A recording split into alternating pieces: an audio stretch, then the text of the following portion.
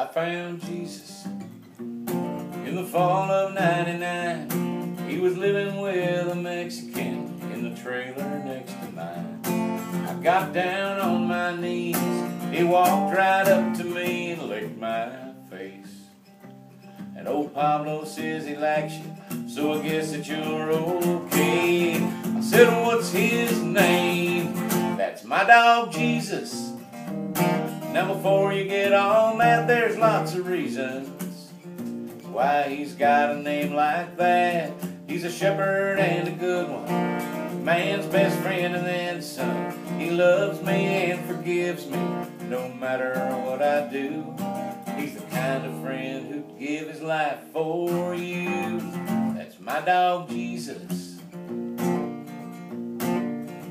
I found Jesus on my porch at 4 a.m. Couldn't stand to hear him crying. I got up to let him in. And that's when I saw the light from the trailer next to mine burning down. By sunrise, Shady Acres was a patch of smoking ground, and Jesus was nowhere to be found. 12 people searched the rubble, calling out his name. The firemen must have thought we all were crazy. But like the rest I knew, I could have perished in those flames, and I would have too, except that Jesus saved me. I found Jesus because of what that dog showed me, and I was baptized 3 days later in a church right down the street. My sins were washed away. I was crying as I prayed through my tears.